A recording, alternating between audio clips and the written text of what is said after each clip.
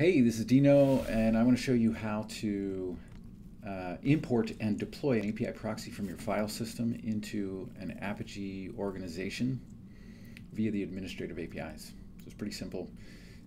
Here I'm looking, I have my text editor open, and I'm looking at the folder that contains the exploded API proxy bundle. So this is the thing that I downloaded from the Apigee UI. Of course, you can create this on your own. There's nothing special about the download. So at the root directory, there's a API proxy directory. And within there are a bunch of different artifacts that you need to create. Actually, the manifest is not required. That's something that comes in the download. It's not something you have to upload. But anyway, inside there's the proxies. There's a single proxy called default. That's a proxy endpoint, and it has, as I noted previously, the base path and the virtual host, and then a bunch of rules. There's also a directory for policies. So, for example, the quota policy is here. The service callout that we looked at is here. The verified API key policy. All of these are individual XML files. And then final interesting thing here is the target, which points to my target upstream. All right, so if you have an API proxy directory that is structured this way, you can bundle it up into a zip and then import it and deploy it into Apigee EDGE with the APIs. So let's go to the command line. First thing I want to do is make sure we're in the right place. So yeah, that's my API proxy directory. That all looks good. So what I want to do is zip that. It doesn't matter what I zip it to, the name of the zip, but I do need to get API proxy as the root in that zip file. All right, so now I've got a bundle, and this is now importable.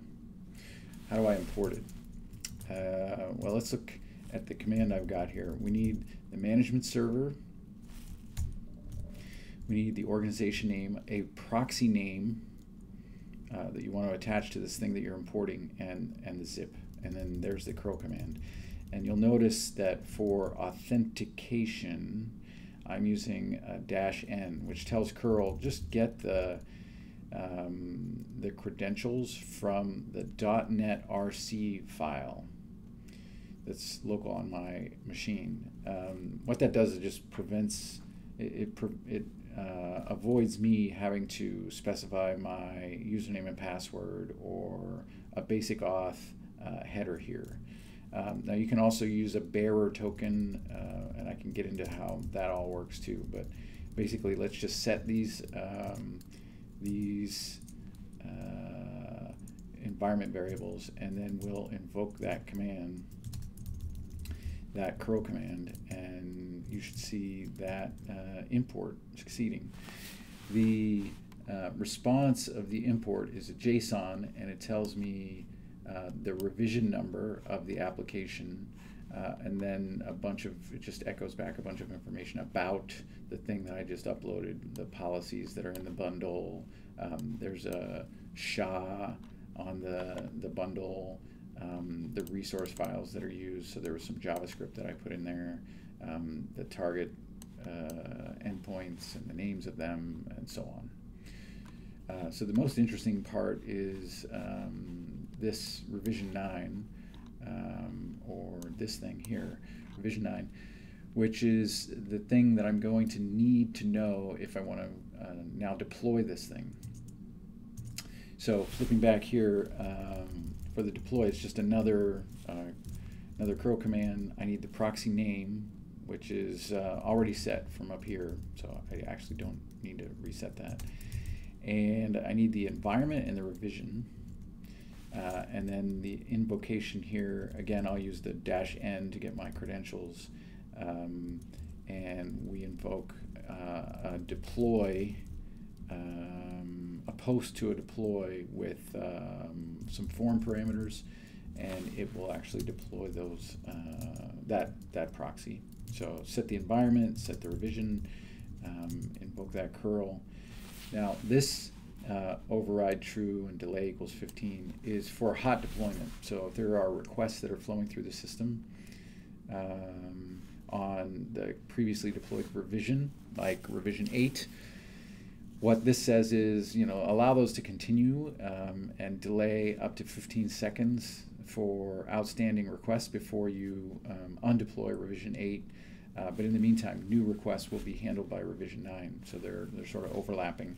And then I get the response back about 15 seconds later, and it tells me revision 9 is deployed across these different servers, and revision 8 is undeployed across those same servers. So now if I flip into the user interface, I would see that this API proxy is deployed. All right, so that's the summary. That's how you can use the administrative API to import and deploy proxy bundles into Apigee EDGE. There are similar administrative APIs for manipulating all sorts of things inside the Apigee surface, like cache elements, key value maps, certificates, keys, and so on. All of them are documented. There are wrapper tools and libraries for most of those things. So whether you want to just build curl commands and run it in a bash script, or you want to run or write PowerShell, you can do that. There's a PowerShell module. You want to write Node.js, there's a Node.js wrapper, there's a Golang wrapper, there's a Java wrapper, there's a PHP wrapper. So you can write in whatever language you like and accomplish these things. So that's all I got.